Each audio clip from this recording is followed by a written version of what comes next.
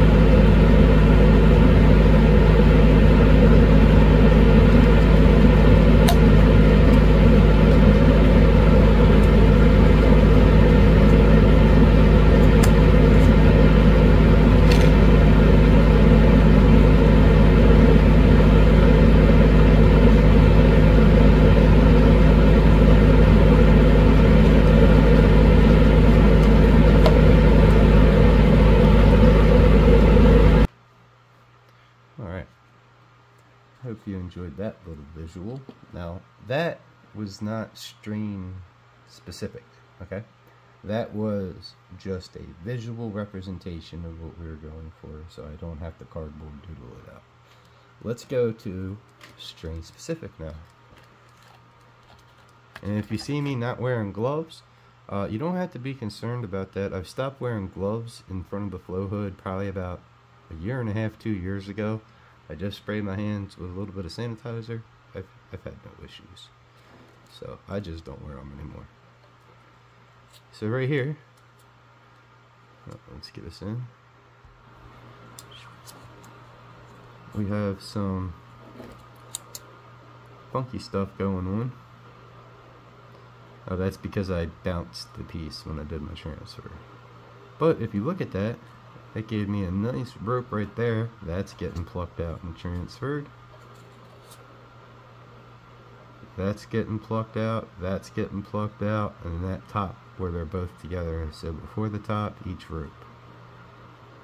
And the rest of it I'm not really too concerned about.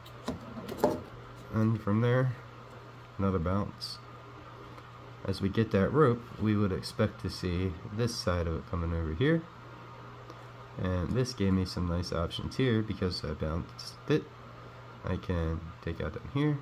I can take out up here. I can take that seam out. I can take those runners up to that seam out. I can take that group out. Take the edge, separate. So I separate the edge from the body if I can. So that's two transfers. If you see me talking like that right there, we're taking leading edge out and then that piece right before it. And maybe I'd probably do that if I had enough cups lined up, which we're ready to go. Now right here, this looks kind of tricky because a lot of times you might think that, oh, this is a lighter, wispier mycelium. Well, it's worth it to do some research if it's something that you haven't worked with, because I know this isn't really what I want with this strain. So from here, I'm going to probably just throw that away. But it's nice and uniform. Well, it's all mycorrhizal subsurface mycelium. It hasn't really rose out. That doesn't mean it's going to. And same thing with this one. So I'm going to pluck out from here. At 1, 2, 3, 4, 5. This strain has a lot of work left to do. So let's get the hood turned on and we'll give these a look and then look at our last strain.